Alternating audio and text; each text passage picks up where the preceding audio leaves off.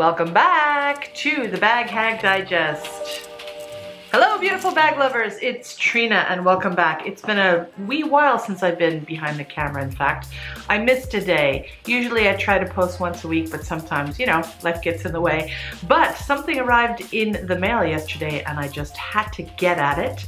And I thought I should get at it with you. So I'm going to see if you can guess what I got here. It is a bucket bag, but can you guess the brand? It's not Mansur Gavriel. I've been watching that since it came onto the scene a few years ago. I've had some opportunities to buy them on my preferred online platform for bags, which is Mercari Japan. But unfortunately, the prices have not been that tasty, and the ones that have tend to slip away fairly quickly, and it is a bag that can scratch up quite easily. So I've been looking for the model in a Saffiano leather and they just haven't been out as much yet. I could buy it retail, but you know me, I like to do the secondhand route. So this one here is a vintage piece which is supposedly in good condition from a very reputable brand. Let's open it up together. Step one. Step two. Ooh, very exciting. There is an excitement with unwrapping stuff, isn't there?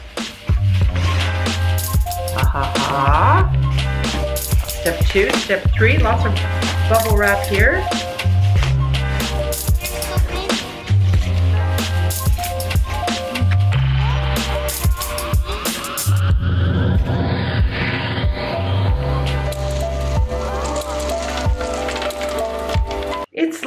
It's a bit like a mini, what's it called? Mansur Gavriel, indeed, or a sort of a Louis Vuitton. The base looks like so. It's a mini size, I guess, tall. Can you guess the brand? It's a plate on it. It's not Louis Vuitton. It's not Mansur Gavriel. It's not Prada. What is it? Here it is. Wait, you can go? Yes, my friends, it is MCM, and MCM is a brand I'm a fan of. I haven't owned anything from them. I'm looking to buying mini bebe backpack, those little mini backpacks, kind of like the Louis Vuitton Palm Springs, but still expensive, but not as crazily priced as Louis Vuitton is. I think they're adorable, and I already have one, which is why I'm hesitating. I have a, what's it called, a Chloe mini backpack, which I adore, and I just can't justify buying one just yet. We'll see. Trying to control myself with my handbag collection. Let's take this apart here. This is in excellent condition. It is vintage.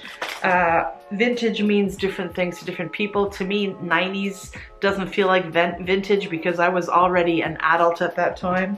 To me, 70s and earlier is vintage, but I guess, you know, time flies and now it's 90s and earlier. Even 2000 is considered vintage now, which is, to me, just crazy. So anything basically over 20 years, right? I think it should be more 30 years. But anyway, this bag it's not, I don't think it's leather. I think it's that coated canvas stuff, which I really appreciate. It could be leather. It very well could be. This was probably made back when MCM Munich brand was still a German brand. Now, of course, it's been bought out by a Korean company. Don't think the quality has changed per se, but the prices have gone higher as they tend to. This one, I believe, is from the 90s, but I'll check and I'll try and find the model for you for this and any numbers and whatnot, and I'll put that information below. But it's a beautiful bucket bag. I'm looking forward to wearing it. In fact, I think I'm gonna put my stuff in it and wear it today. It's a good size, definitely not overbearingly big, but not small enough that you can't not use it for everyday work. There are no scratches and tears on this. It really is in good condition. Of course, the plate has a little bit of wear. I think I'm gonna try to polish that up a little bit, but seriously, no scratches so far.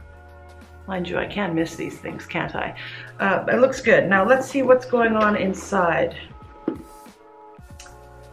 Yeah, made in Germany it says here, and handmade. Look at that.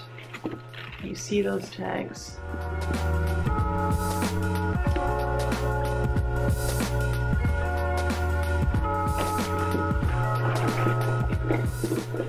I don't think there is an interior pocket. I can't feel one in here.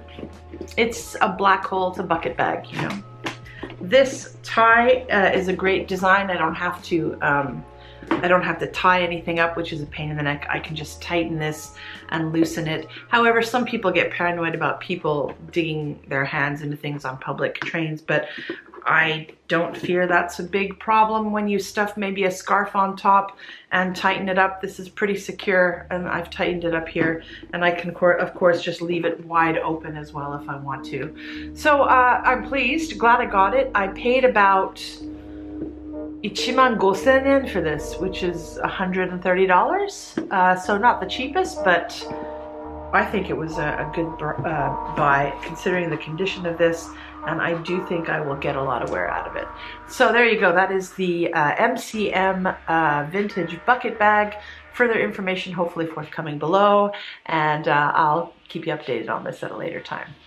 Okay, Bag Hag, signing out. Mwah!